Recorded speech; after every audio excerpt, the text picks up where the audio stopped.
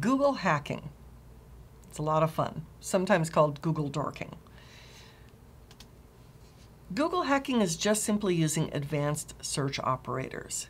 You have complex search queries to extract sensitive information. It helps you to find vulnerabilities because companies accidentally leak documents out onto the internet they don't mean to.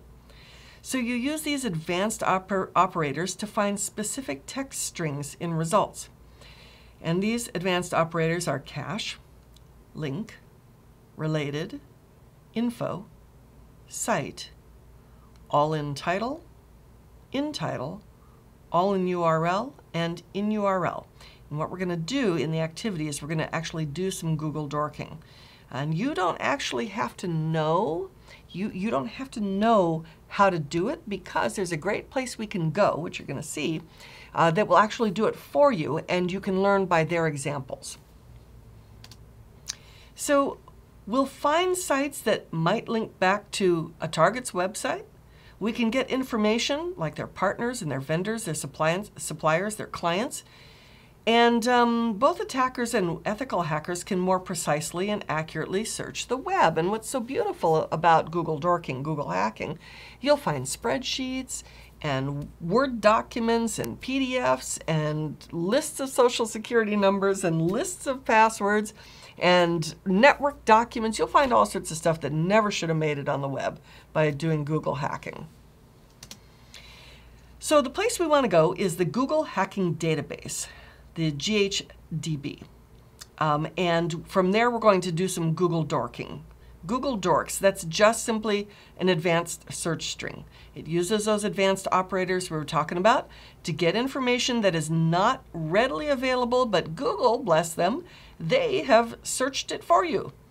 And so we can find all that hidden information. We can access pages on websites that are not supposed to be viewable.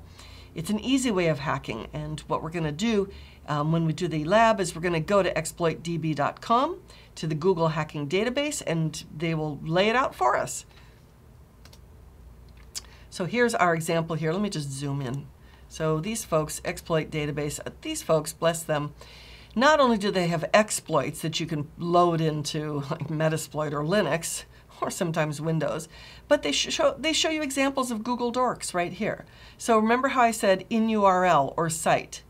And so like, look at this, in URL, lighttpd.conf, files containing juicy info. And so like you'll go, gee, I don't know how to ever do that. No problem. You can search for this stuff and then they'll tell you what to put in. Or look at this, hardware, software, migration, in title, index of. And look at this, we're looking for spreadsheets and documents and PDFs. Or var minor, crypto loot, anonymous, where we can look at cryptocurrency information. Or we can look at login portals here, dashboard.jspa, or other things. So I mean, there's tons of stuff.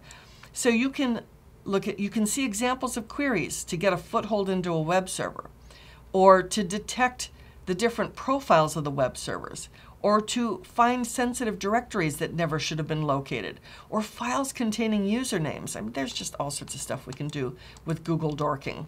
So it's really kind of cool. So what do you expect?